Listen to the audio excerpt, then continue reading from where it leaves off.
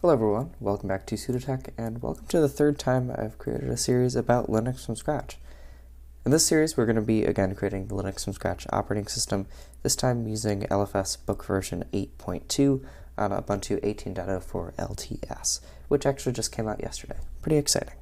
For the uninitiated, LFS is a method to create your own Linux operating system. We're going to be doing this by compiling the necessary packages, the Linux kernel, and setting up the drives in grub for booting. It's a great way to get to know how Linux works, and it's actually pretty fun and not too hard as long as you have a little bit of basic Linux skills and some experience with the command line. In the end, you're going to end up with a customizable Linux distribution that could be more secure because you're able to audit packages. It could be smaller because you can decide exactly what you put into it, and really in this case, sky's the limit since everything's open source and you can change really whatever you want. To do this, we're going to be using the Linux from Scratch book, which you can find at linuxfromscratch.org. You can read it online, like I'm probably going to be doing, or you can download a PDF for offline use. I'd really highly recommend checking it out, and it's actually kind of necessary to follow along with this tutorial series. This tutorial isn't really intended to guide you through the whole process, it's really to help you along the way as you follow the commands in the book.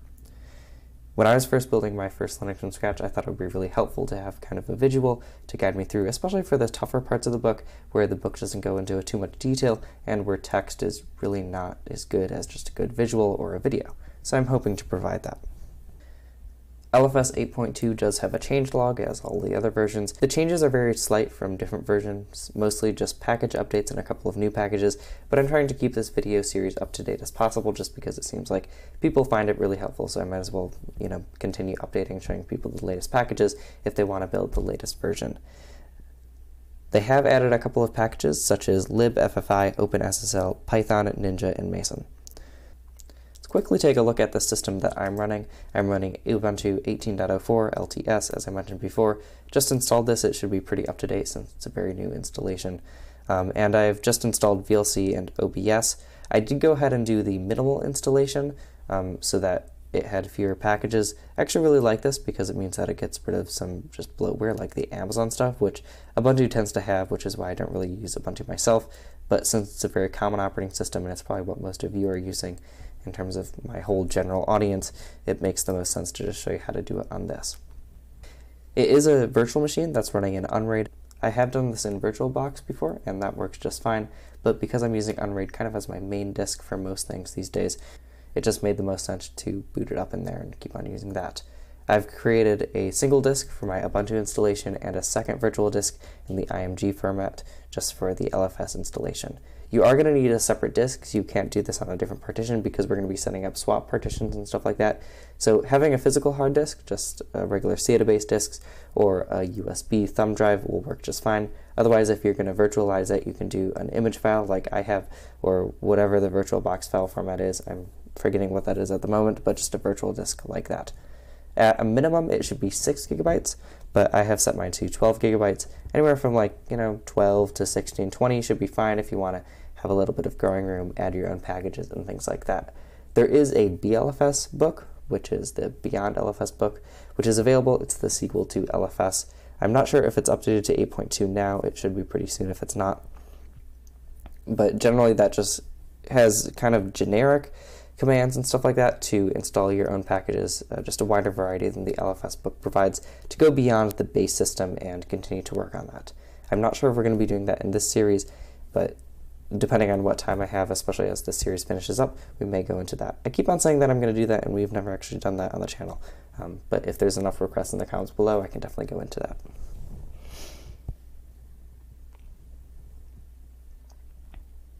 So let's go ahead and get started with the actual part of the LFS system.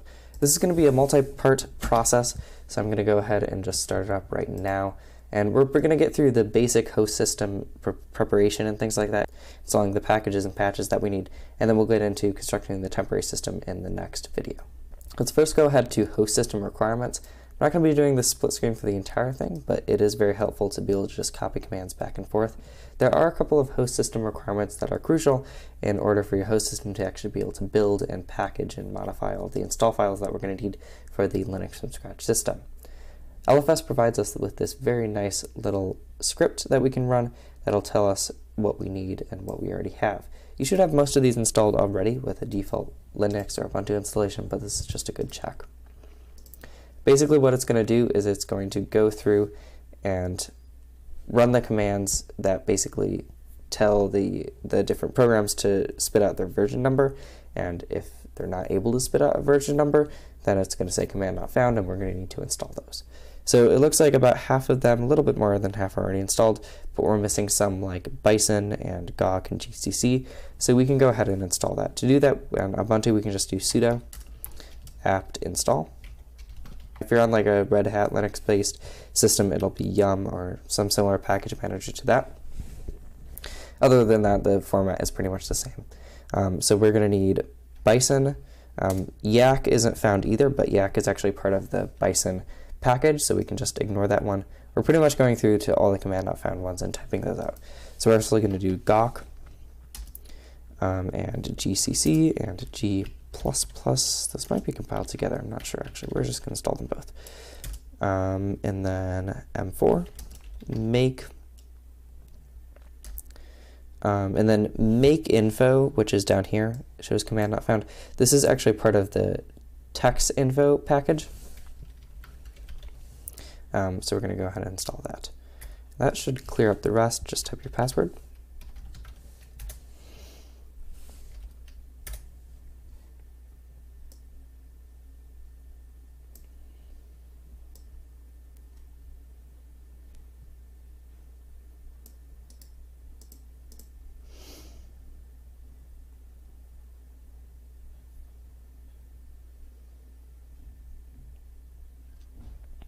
And then once those are installed, we can just run it again to make sure we have everything. Okay, the only issue we have is that it's not pointing to bash. Currently we're using dash as our default bash thing with sh, and we want that to point to bash. Dash might work, but there's a big note right here that says we should definitely use bash, so we're going to do that. To do that, we can just do ln-s to create a new, oops, that's ls, ln-s to create a new symbolic link. And we're going to point bash 2/bin/sh.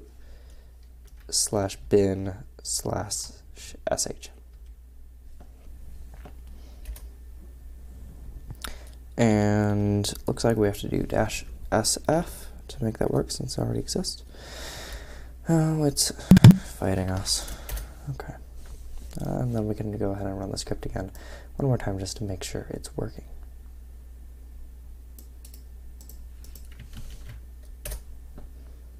And there we go. Go without any errors, it looks like. So that means that all of our host system requirements are good to go. The next thing we have to do is set up a disk for the Linux from Scratch installation. We're going to do this on the disk that I showed you before, which is just 12 gigabytes, actually showing up as 13 because the virtual disks work a little bit differently. And this is going to house 3 partitions this time instead of 2, which we've done before.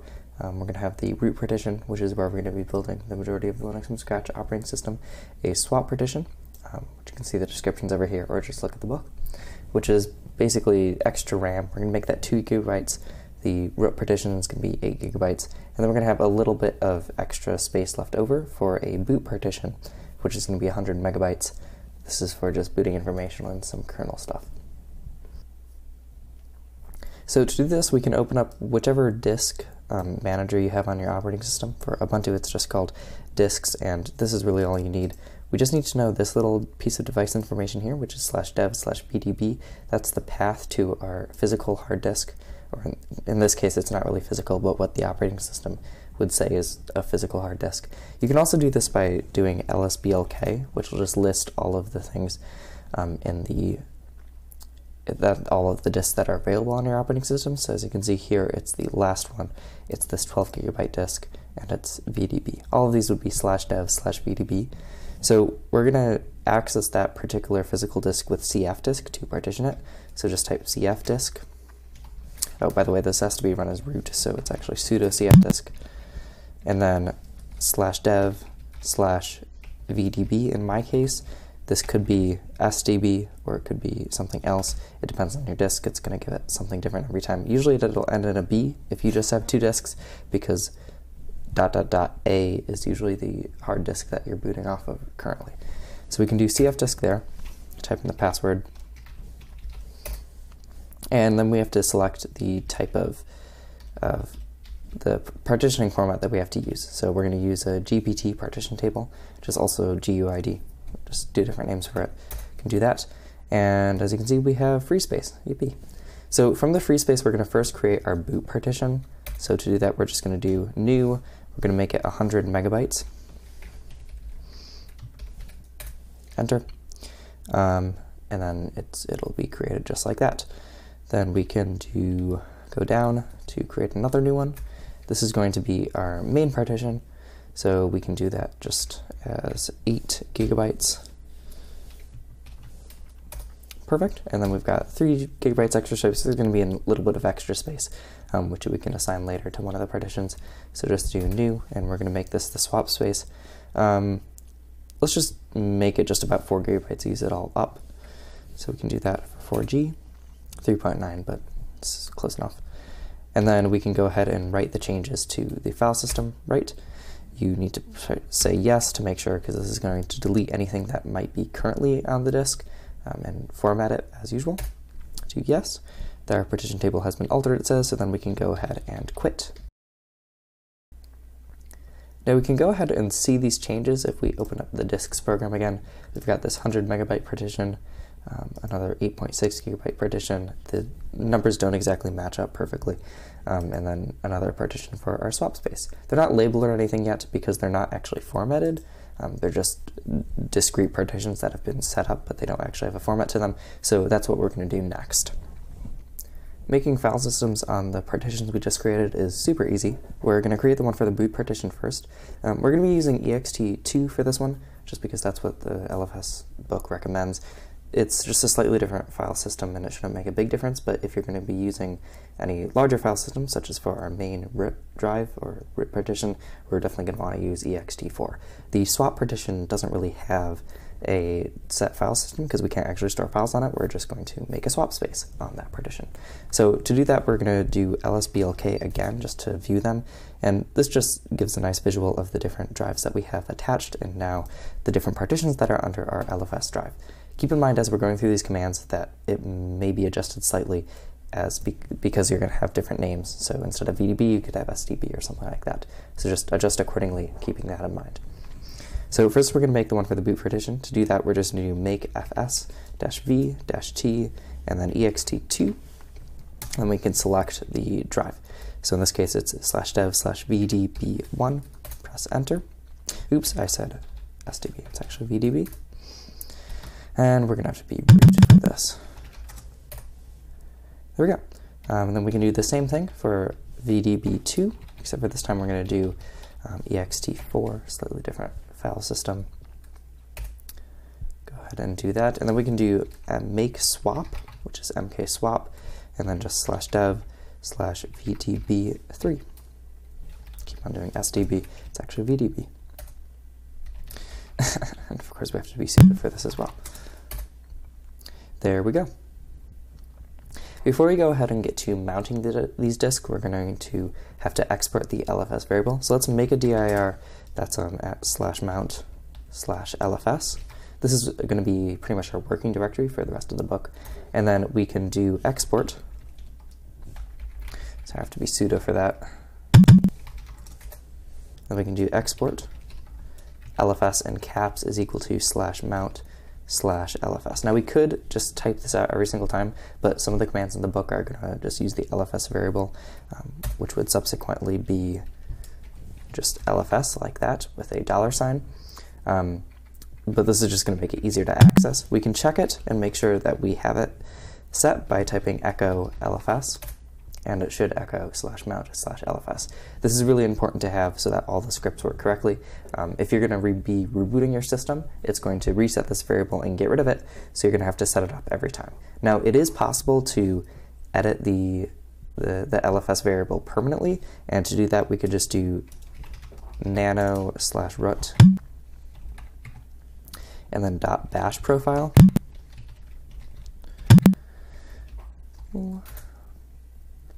And then we could add it there, but I'm not going to do that. It's pretty easy to set it up every time, and later when we get to the LFS user, it should have that set automatically anyway. Now that we have our mount point created, we can go ahead and mount the partitions to that. All this has to be done as root, so we're going to do sudo mount -v for verbose -t for type ext4 /dev/vdb2, which is our just main mount point. We're going to be mounting this first so that we can add on the boot partition later within it. And we can mount that to LFS, which we should have just set. There we go. So as you can see, it's mounted on /mount/LFS, which of course is the LFS variable. Then we can go ahead and make a directory for the boot partition. So sudo make dir LFS/boot.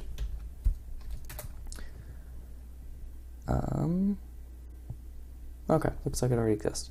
And we can do, but if it didn't exist, then you can go ahead and make it right there. I think I already created it earlier. And then we can mount the boot partition to that. So that'd be mount -v. I always like to see the output of these commands, which is kind of nice. So that's why I always do -v. And then, again, this one's ext2 /dev/vdb1. And of course, we're mounting that to LFS/boot. We have to be root for that one. There we go. And now if we change to our LFS directory, you can see that we've got the lost and found directory, as always, and then the boot directory. And this looks the same, but it's actually on a different partition, and this whole thing is on a different partition in the first place. Now, lastly, we can set up the swap partition. So we can do /sbin swap on, just turning on the swap partition, -v as usual, /dev/vdb3. And I think I have to be sudo to do this. There we go. So now we have the swap partition set up, we have all the other partitions set up, and we're pretty much ready to go ahead and download the packages. So now that we have all of the partitions set up, we can go ahead and download all of the sources. Now there's a nice source list at this wget-list from the Linux from Scratch book. It's really just a list of all of the URLs of packages that we're going to need. So we're going to go ahead and download all of these with wget. We first need to make a directory for the sources though, so we're going to do make dir, just call it sources. There we go, and then we can change directory to our sources folder.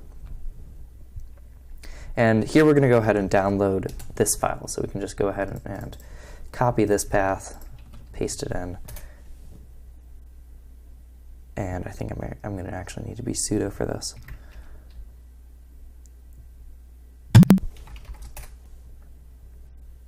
There we go. And there it is. We can check it out. It's really just a list of all of the URLs.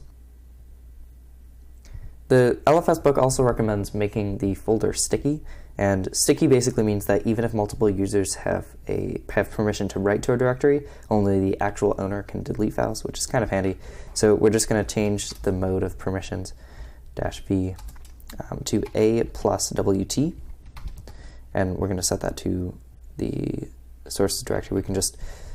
We can cite the absolute path because that works fine. And we have to be sudo. There we go. Okay, so now we're in sticky mode and we can go ahead and download the packages. So the LFS book has a command for this, but we're going to change it slightly just to make it easier. You're going to need the input file part, and that's going to be set to wget.list to download all of those. And the continue part is for if the downloads get interrupted halfway through, then you're going to want that so that I can restart all of the downloads and just make sure it just picks up where it left off. And the directory prefix is if you're not in the current directory where you want to download the files, which we are, so we don't actually need that. So just make sure it's sudo and then go ahead and run it. I'm going to maximize this screen because this is going to take a little bit while, and I'll put this on a time lapse and I'll be right back when this is finished downloading.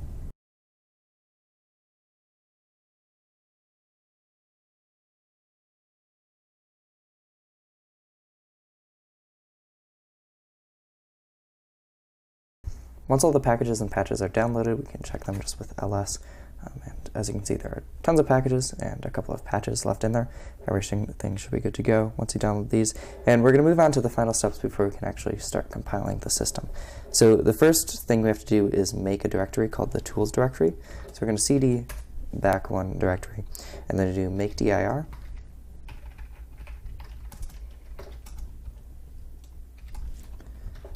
tools.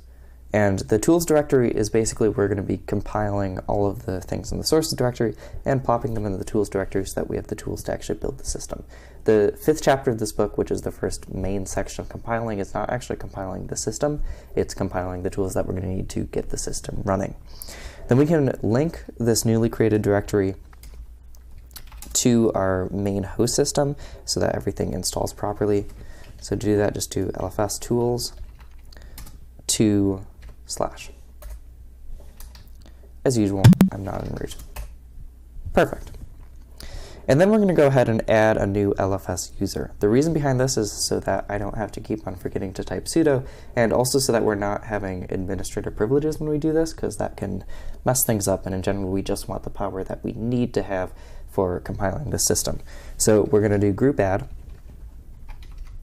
LFS, and then user add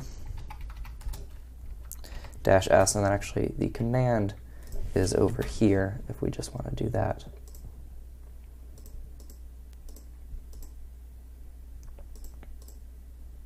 So we can just run this. It's going to add the user with the correct parameters. I just added the group, but I wasn't sudo. There we go. And then we can go ahead and set a password to the LFS user. I'm just going to set it as LFS. There we go. And then we can change the ownership of the sources directory to that LFS user.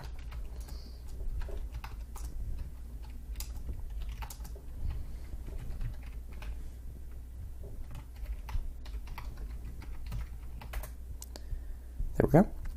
And then lastly, we can log into the LFS user. So do su for switch user and LFS. We can type the password that we just set, and we're in as our new LFS user. Now that we're in as the LFS user, we can go ahead and set up the environment. This is going to take care of things like variables and setting the LFS variables and just things we need to set up first. So we're going to make a bash profile. This is what I mentioned before to set things that are going to start up by default when we open bash. And then we can just add this to the bash profile, and then just to set up the bash profile so that it actually references it, we can do source and then /.bash profile, and it's in the home directory by default. There we go. And now, as far as our host system is concerned, we are pretty much ready to go ahead and start compiling our Linux from scratch operating system.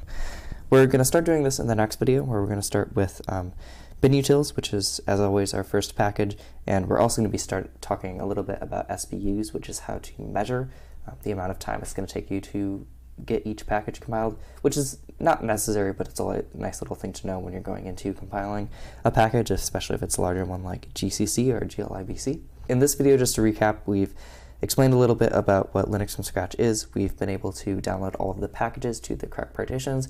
We set up a boot partition, a swap partition, and of course our root partition for the LFS system. And then finally, we just set up the LFS user and set up its environment, so that's all ready to go in the next video when we start compiling. Anyway, thanks for watching, and I'll see you then.